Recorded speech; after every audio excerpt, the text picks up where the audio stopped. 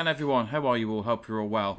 We're back again with the Mattel Aquarius. I'm very new to this system, and I'm just going to document my journey discovering what this computer can do. I have the micro expander in there into the mini expander, and it has got a load of music on there, because one thing that this computer has completely blown me away with was how good it sounds. So I'm going to play a couple of songs now that are on here. It's got quite a lot, but we'll pick a few and just have a listen to what this computer, this failed flop of a computer that everybody writes off, is capable of. Let's take a look now. Right, so here we are at the main screen of the micro expander, which is a great piece of kit for the Aquarius. If you're into homebrew and everything else, go and get one of those because they're amazing. They really are. I'm only just discovering what it can do, and I'm sure there's a hell of a lot more that can be done with it. This is just like the stuff that was on there for me when it got sent. So I've got number 3, and here is my music. Quite easy to navigate. And what I'm going to do is just play you some of the songs, because I was genuinely shocked of how good the music is on this. I grew up with the Spectrum. This blows the Spectrum out the water, it really does. Just imagine what could have happened if it didn't fail at the time. And just think of what the potential is of this little computer going forward, because the homebrew scene is alive and kicking. It really is. Right, so let's play some of this music here. I am actually going to start with going back to the wrong menu. So let's start that again. Good start, wasn't it? I am actually going to start with 2, and this one here, Terminator, is the one that I played that I just went, wow. So let's have a listen to a couple of different songs on the Mattel Aquarius.